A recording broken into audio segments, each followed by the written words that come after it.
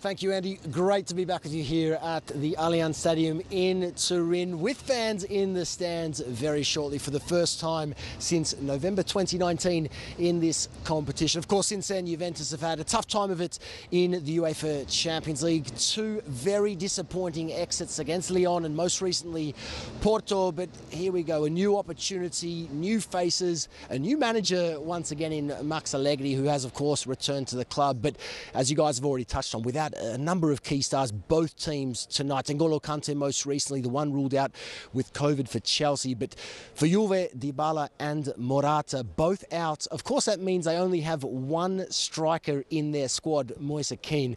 And how good was it that they actually managed to sign the player very late on in the summer transfer window? Obviously, following the late departure of Cristiano Ronaldo, Max Allegri was able to recall Kean to the club, where it all began for him, and a lot of pressure on him tonight, and local media saying exactly that, perhaps an opportunity for he to shine. Allegri did confirm that Kean will certainly start and lead the line, so really excited to see how he fares. Speaking of Ronaldo, we don't want to talk about him too much, but Leo Bonucci did mention earlier in the week that perhaps the team became a little too subconsciously reliant on Ronaldo, particularly as time went on, and well, now it provides an opportunity for a new star, potentially Kean or someone else, to really make their mark on the biggest stage of them all.